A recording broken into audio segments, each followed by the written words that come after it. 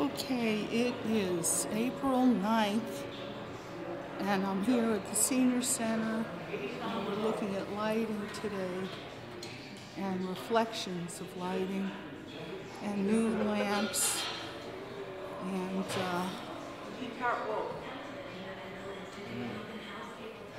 very interesting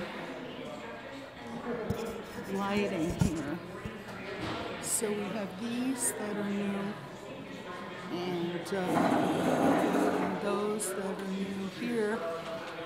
There are a lot of, I guess those are video cameras, and we'll look at some of the other lighting here,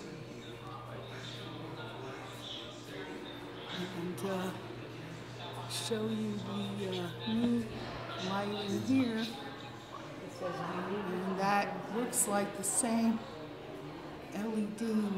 That looks a little bright. So these, I'm questioning as to whether these are LED. Up here they have skylights, but in the gym here they have the hot lights. And I guess that's about it. You know, these are supposed to be getting fixtures in, I guess.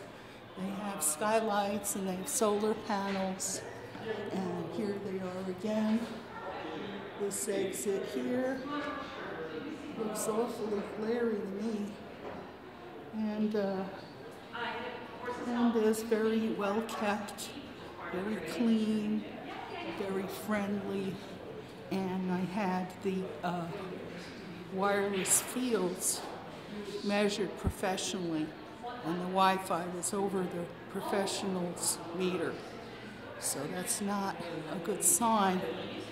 Plus, the rooms here are all this LED, and also these sensors to get in and out. You just wave your arm. You don't need to even do anything. So there's video cameras and LED everywhere, and then there's meetings, and people use a lot of wireless stuff.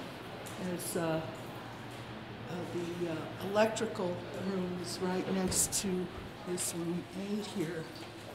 So I guess this is all LED also here, and looks like they're having a meeting in here soon. I can't be in this room because it's next to the electrical room, and my friend who measured it professionally for me said, no wonder you can't be in that room very long.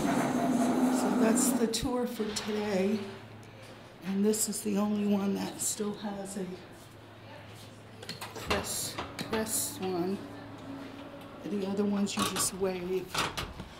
Okay, now we have the outdoor lighting, which is metal halide, which is aluminum and mercury, as opposed to LED, which is arsenic and gallium.